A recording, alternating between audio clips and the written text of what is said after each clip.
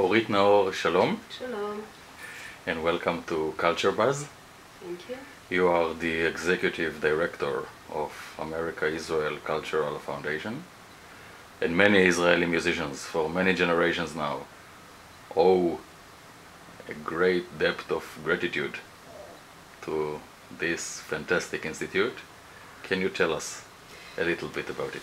Yes, actually many musicians and many actors and artists, filmmakers, dancers, because the America-Israel Cultural Foundation supports 5 disciplines of the arts, supports individuals and as well as institutions, institutions in Israel. The foundation was established in 1939, before Israel was born, by American philanthropists. The idea was to establish professional structure of art and culture in Israel, and most of the very well-known cultural institutions in Israel got the initial support for the funding from AICF. This is how we call AICF. After supporting the institutions and schools for arts, the foundation decided to create a scholarship program, which we call it the Charade Scholarship Program. It was established in the 50s. The first chairman of the program was Moshe Sharet, so it's under his name. The legendary foreign minister. Exactly. And for a very short while, even the Prime Minister. Yes. And we even have here a picture of him, so I'll show you after. And then we started, I was not born yet, but the foundation started also to support individuals. What do we mean by support individuals? We have auditions process during the year, every year, in all the disciplines, where we try to find those that have potential for excellence. The foundation is an excellence foundation. The idea is to create the next generation of professional artists in Israel, those that will create in Israel, and some of them also create outside of Israel, and they serve also as our ambassadors, and I believe that they are the best ambassadors, and I hope I don't hurt anybody, but art is the best ambassador for CultureBuzz tends to agree. Great. So just to name a few, if we look at our past recipients, we have Yitzhak Perlman and Pinchas Zuckerman, we have Daniel Barenboim, Misha Maisky, Orit Naor. Wow. We also gave a lot of support to the Batsheva Dance Company, to the Israel Philharmonic Orchestra, to the museums, Tel Aviv, Jerusalem. If we look at film industry, we have Eitan Fuchs, Dover Kosashvili, we have Itai Tiran from the theater. We have many, we have Sigalit Landau and Michal Rovner, so it's impressive, and I must say that very few of the well-known artists, the Israeli well-known artists, didn't pass through AICF. So they do this audition, and it's difficult to get a scholarship, but once you manage to pass the very high standards of the foundation, of the criteria, you get a scholarship, study scholarship, and you get enrichment program in the certain field that you are in, and guidance, professional guidance, and master classes, and many other things. So it's a really package. It's a package that someone that get to be a recipient of AICF get once that he passed the audition. Above everything, it's a prestige. To be an AICF recipient is a prestige. The people, the artists, they put it in their bio. It's well known in Israel, it's well known in the world. And I can tell you, as one that was born in Be'er Sheva, born and raised in Be'er Sheva, I used to play the flute And I went to those auditions. I was very scared, and I thought, wow, this is really something to achieve. And I got the support, and I think that I owe AICF my career as a musician, because I was a musician for over 20 years, and now I'm in the other side, trying to give back to this foundation that I cherish so much. And of course, you know the famous saying, once a musician, always a musician. Right. We are watching just behind you two historic pictures. We see Isaac Stern and we see Leonard Bernstein. Yeah. Isaac Stern was actually the president of AICF for many years, really until he died. And we see with him Roy Shiloach, which is a violinist and is part of the Jerusalem Trio in a master class. I want to also mention something that I didn't, that part of the support that we give, the foundation give for musicians, for example, we have an instrument bank.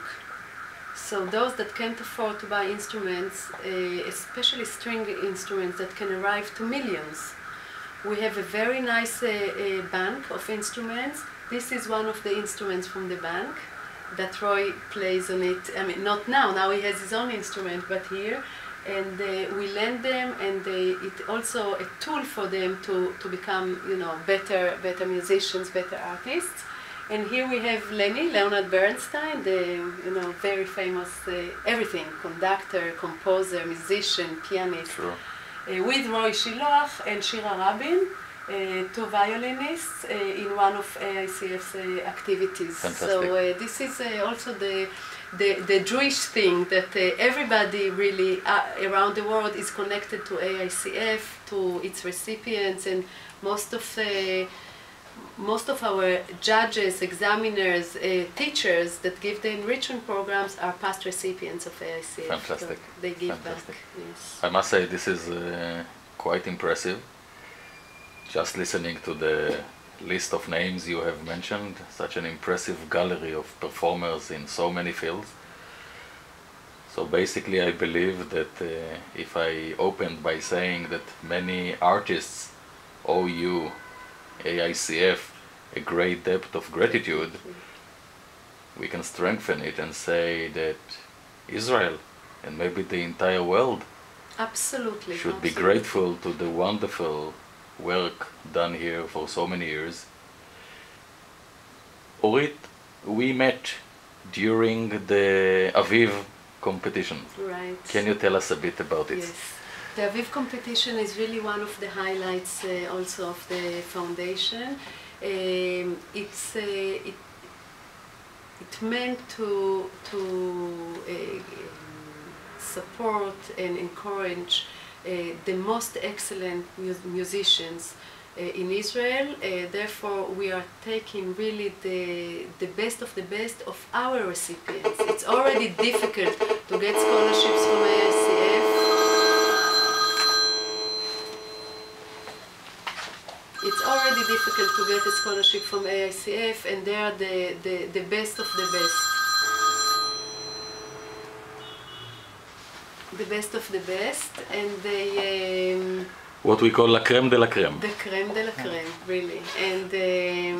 And from between ages 21 to 30, the level of those competitions, it's a national competition. For each field, for example, for flute it's every 3 years, for piano it's every 3 years, so we have every year for different instruments. The level is very high. It's you can compare it to an international competition level. I think you would agree with me. You were there, you came to listen. Yes, definitely. It's every year in the wonderful Recanati Auditorium in the Tel Aviv Museum. Open for the public? Open for the public, free for the public, and people come, they enjoy it very much. It's important not only for the public, it's important for the musicians that are on stage. The jury usually also is a very prestige jury, and we grant unfortunately only one prize every year for each category. This year we had it for piano, woodwinds, cello, and singing and voice. It was really great and It a was lot indeed. of tension. And It was a marvelous event, and so it's we usually actually 2 weeks. we actually regretted when it was over. Yes, yes. And I'm guessing, after listening to you, that as a musician and a flute player, you are probably resisting the urge to be one of the judges when the flute players are Well, I keep playing. myself out. It was a joke. Yeah, It was but when I hear them, I have, you know, between myself to myself, I have my you know, ideas and choices. Yeah. Orit, we have spoken about the past, the glorious past, and the very active and industrious present. What about the future? What are the future plans?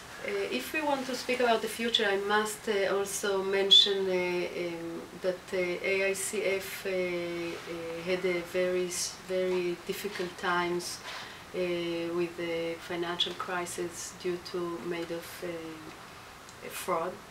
So I think that the most beautiful thing about it is that because it's so important, AICF, and so relevant, it managed to continue to get the support it deserves in order to continue this important mission. But it's we don't have the same endowment that we had, and we struggle. We don't get any support, any governmental support. It's just from donations. It's only philanthropy money. So this is it's always a challenge to be able to raise enough funds in order to do and continue this important mission. For me, as a past recipient of AICF, I mean, I was there when this crisis happened. It was clear to me that I'm not going to let this thing fall. This wonderful, really wonderful foundation and institution has to continue always. Israel owes a lot to AICF. The cultural life in Israel wouldn't look the same today if AICF wouldn't exist. So the future, we intend to continue and to continue to support this, the young artists, the young students, and it's you know, it's a difficult career to be an artist, especially in Israel. It's difficult, and I think that we give hope to those musicians, artists, dancers, financially and professionally. And CultureBuzz can't resist another temptation, joining you and calling upon everybody who cares about music and excellence to support AICF as generously as possible. Before concluding, Orit, if I may ask you, since normally when you think about cultural centers in Israel, you think about the big cities, and you yourself are coming from what we call peripheria, Yes. Be'er Sheva, the capital of the Negev, and a wonderful place, if I may say so myself. When you run AICF, I am guessing that you give lots of thought to the peripheria and to young musicians who are coming from there. Am I right? This is a good guess. I personally think that there is to give a special attention to the periphery, and it was also before my time, but during my time we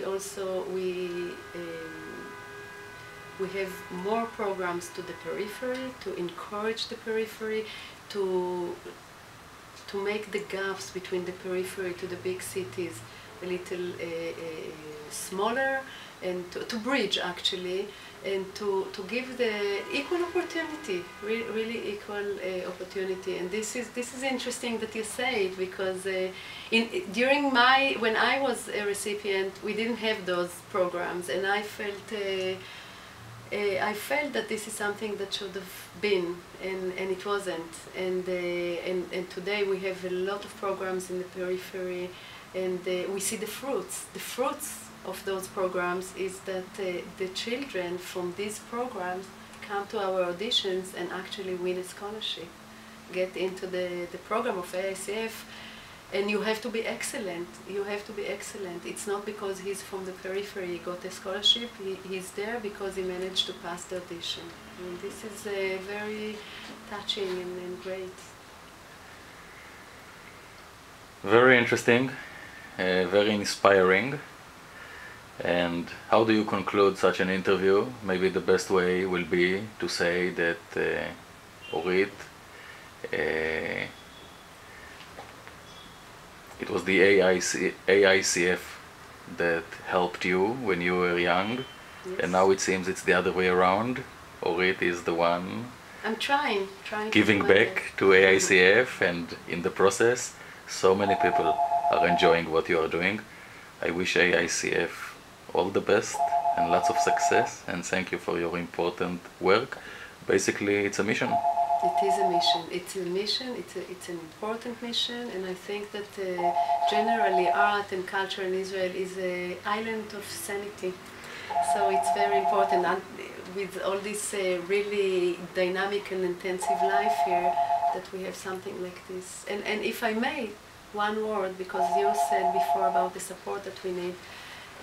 I'm not asking for support. I just want to thank our supporters, and to say that really the most touching thing for me from this crisis was to discover the Israeli donors, supporters, philanthropy. I mean, those that really saved the AICF after the crisis were the Israeli supporters, and I'm very proud of it. Thank you very much, and good luck in the future. Thank you.